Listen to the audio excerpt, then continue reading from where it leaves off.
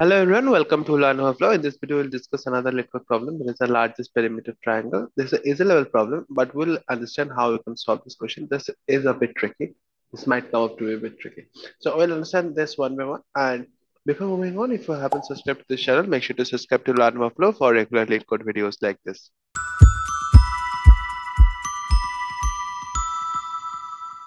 So the question says, we are given an integer array num, so an array is being given to us, fine. And what we need to do is to return the largest perimeter of a triangle, okay, with non-zero area. Okay, so we need to find the largest perimeter with non-zero area. Now, we this should be formed from three of this lengths. Okay, that whatever the like length we find out of a triangle, so we need to find out that perimeter. Obviously, that's what it is. Like it is being said. So non-zero area means the area shouldn't be zeros. There should be some area in it. Okay, like it should enclose some area. So if it is impossible to form a triangle of non-zero area, if we cannot form a triangle like this, then we should return zero. Okay, so that's the basic understanding of this question. Now, the question comes up is like how we should keep checking. For a triangle to be formed, what are the conditions? A triangle should be formed. A condition is sum of any two sides should be greater than the third side, right? Like if a triangle of length is ABC, say there's A, there's B, and there's C, okay, and it should be like A is less than B plus C, and then like sum of any two sides is greater than the third side, so B is less than A plus C, right? And then C is should be less than A plus B. So this should hold true, right? But the question is, if you're trying to check for three conditions, okay, three conditions, if you're trying to check, then the question would become a bit complex. Obviously, it has become a bit complex because you need to check all these conditions to just find out whether it's possible or not. But in such cases, what are the stuff that we can do, right? Let's understand. Let's understand is like, say we have a triangle length of 1, 2, and 4. Fine. In this condition, if you look carefully, if we try to check for this, 4 is less than 1 plus 2. Okay. So this holds false, right? So we are sure that this cannot be a triangle. Like this cannot be a triangle for us, right? So what we checked actually. So see, the other cases are like 4 plus 1. If we just check for the other cases, 4 plus 1 is less than 2. That's true. That's true, right? Then 4 plus 2 is less than is greater than 1. This also holds true, but this is the case that fails.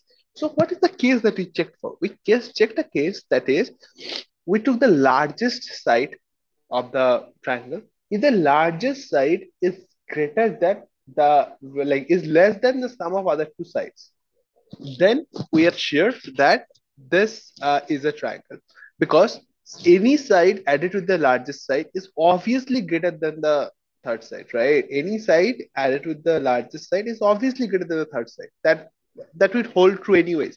But if the largest side of the triangle is not greater than the sum of other two sides itself, then we are sure that this is not a triangle, right? So see, now the all these three checks comes down to two checks as all. That is, our largest side should be less than the sum of other two sides, right?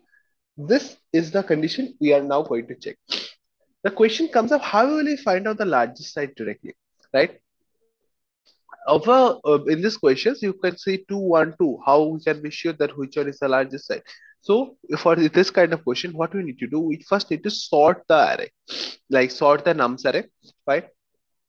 You know, there's like sorting methods of there. Arrays.sort is there in our like we can use directly. So arrays.sort would help us to sort the nums array. And further, once you sort the nums array, then we'll start from the last element being the largest element in our array. and we need to find the largest perimeter, right? So what can be a largest perimeter? Largest perimeter can be the value starting from the last element, right? Like having the largest value given to us. Say what I mean is, say after sorting we have an array like 1 2 3 4 and then 6, right? So if this is the case we have, then what we need to check, we what can be the largest perimeter, right? We know that 1 2 3 is not a triangle, but we can see like 2 3 4 is actually coming up to be a triangle, right? So 2 3 4, the perimeter would be, why is it a triangle? Because 4 is less than 2 plus 3, right? Further, we also see that 3 4 6 is a triangle. Fine. That is 6 is less than 3 plus 4, right? So that holds true. Now, so which of these two triangles we come up in this array, like after sorting this, which one is the largest perimeter? 2 plus 3 plus 4 is comes up to something like 9, right? And then 6 plus 3 plus 4 is comes up to something like 13, right? So which one is the largest perimeter? The largest perimeter is coming up to be the item, like the triangle starting with the largest element with the in our given array, right? So in that case, what we can do is like we should be starting with the last element after sorting and then find out the previous two elements to find out whether this is like a largest triangle is possible or not, right? So this is the whole question is all about.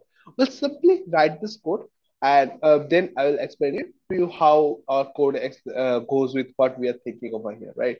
Let's quickly go ahead and write this code.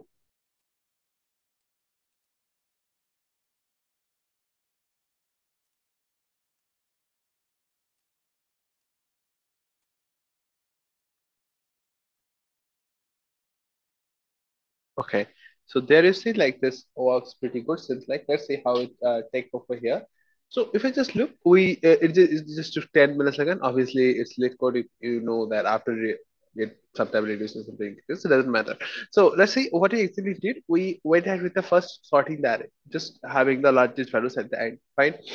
Further, what we tried to do it's like we went at with values like for I equal to nums dot length minus 1, this is the last element, till I greater than 1. Greater than 1 is till I equal to 2.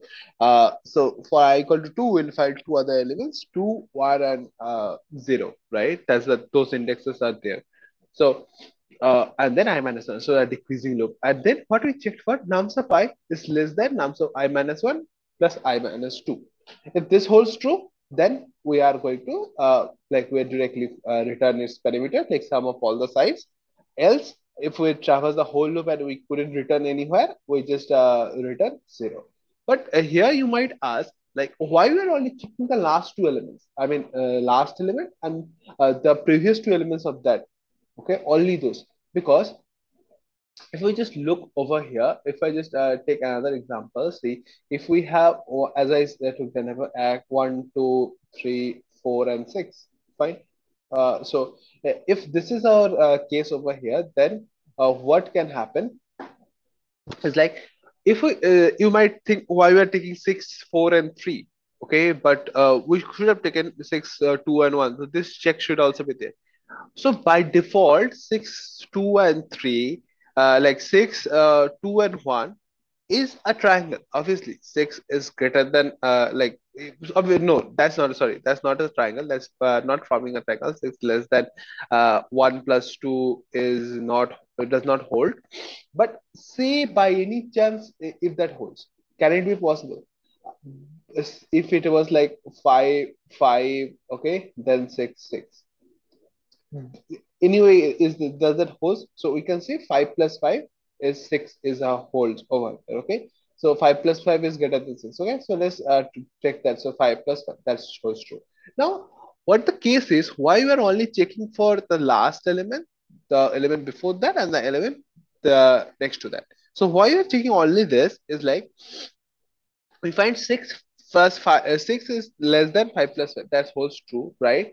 So in that case, what's the parameter? Parameter is something like 16, right? But if we take 6, 5, 6 and 5, the last three element, our parameter comes out to be 17, right? So our target is to find, if you just look over here, our target is to find the largest perimeter. So once our target is to find the largest perimeter, so in that case, we need to go ahead with something that's the largest value over here, right? So that's the question. That's why we just checked for the I minus 1 and I minus 2 in our sorted array, right? So this is the whole idea behind this question, guys. I hope it's understandable how you can solve this question, though it's a pretty easy level question, and I hope it's understandable how you can solve a question like this. So, if you have any doubts remaining, sure to comment them down in the comments as well. I'll be happy to help you out in the comments. Also, subscribe to the channel for regular LeetCode videos and like this video for just for this motivation. So, thank you all for watching this video. Hope to see you soon in my next video as well. Thank you.